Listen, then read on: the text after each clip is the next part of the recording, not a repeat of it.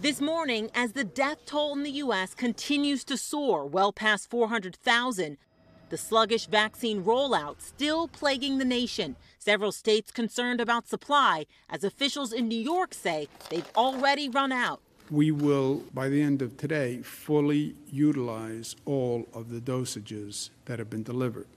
Growing frustration at the Trump administration's handling of vaccine distribution as Dr. Fauci takes aim himself. And I had to be directly contradicting not only the president, but some of the people around the president who was saying things that just were not consistent with the science. Just days into the job, President Biden doubling down on his pledge of 100 million vaccinations in his first 100 days and promising swift action and transparency along the way. Our national strategy puts us on a war footing to aggressively speed up our COVID-19 response, especially on vaccines and testing.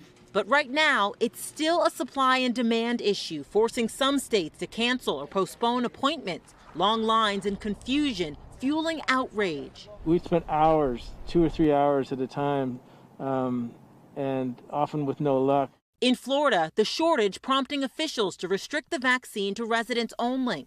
This as Great Britain issued a dire warning about the highly contagious UK variant. There is some evidence that the new variant may be associated with a higher degree of mortality.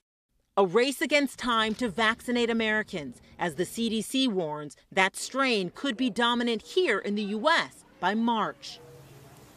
The FDA just approved Pfizer's request to send fewer vials to the U.S. The company committed to 200 million doses by the end of July, but after pharmacists discovered last month it's possible to squeeze an extra dose out of each vial, Pfizer argued that should count towards the amount they send. Kristen, Peter?